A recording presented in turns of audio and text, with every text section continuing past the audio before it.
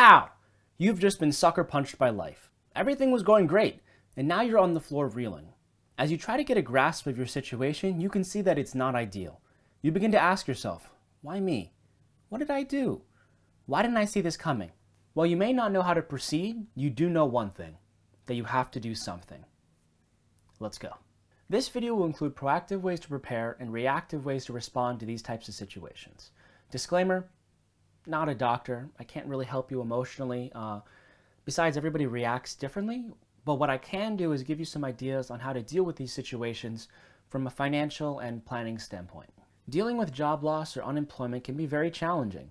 One of the first things that you can do to prepare is having an emergency fund, which should cover roughly 3 to 6 months worth of expenses while you get back on your feet. For a more in-depth explanation on emergency funds, I have linked a video that I made down in the description and also on the side. Another proactive approach to take is networking. So unfortunately in today's society, it's who you know, not what you know. So there's a lot of qualified candidates that are passed over because there's other people that are more connected and trusted. So go to networking events, connect with people on LinkedIn, talk to old colleagues, go to happy hour. Do all of these things you can to really connect with other people in your workforce so that when you do need them, they'll be there for you. Now in the aftermath, the first thing that you should do is file for unemployment. This may be a pride issue, and I get it, but unfortunately you have mouths to feed and bills to pay, so this temporary financial assistance can help a lot.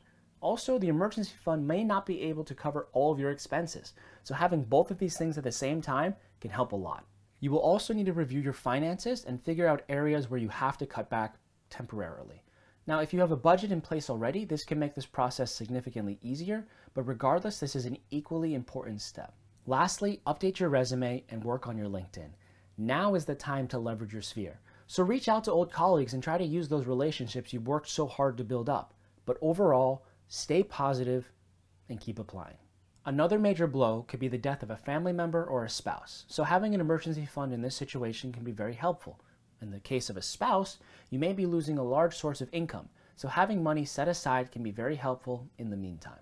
Proper life insurance can also have a monumental effect. Depending on your plan, you can get hundreds of thousands of dollars, if not millions of dollars, in an instant to help you deal with your bills and also sudden expenses. Designating beneficiaries and having a will is also equally important. The second you have assets and kids, you will need to write these documents out and have them in place, because not having them could potentially lead to future family feuds and also probate, which is a nightmare. For those wondering, probate in short means the deceased person did not have a will. As such, the state steps in and it goes to court. Assets are then distributed to heirs who have no say in the process. Overall, this process can take months to even years, and it is common afterwards for heirs to sue each other for assets they felt that they deserved. So yeah, it gets very messy, and it can all be solved by just having a will. Exercise and regular health checks should also be considered. Now, doing some form of exercise consistently can be very helpful, but also research to see if your family has any recurring health issues, like cancer or heart disease. After such an unfortunate situation, you obviously need to take time to grieve. We get that. But in a timely manner, you still need to let your financial institutions know of your situation so that their records can be kept up to date and also so that fraud cannot be taken place in the deceased person's name. Now would be a good time to access those life insurance policies you put in place all those years ago and use those funds for your current expenses. Likewise, reaching out to professionals in the space could be very helpful. So your financial advisor, estate planners, and maybe your accountant, because making these decisions by yourself can be challenging. Another thing to consider is also cutting back on your budget and also finding new alternative sources of income. Lastly, figure out your funeral plans. Now this can be considered morbid, but you should really do this beforehand. Also keep in mind that funerals can be expensive, from a few thousand to even 10,000 or more. Divorce or separation is another emotional and financially taxing situation. It is common for couples to have a joint bank account and also individual ones. It will be up to you two to determine the amounts you can deposit in each and what the money can be spent on. Having an individual account is also very important because it is your money, but also so that you have some sort of independence and privacy.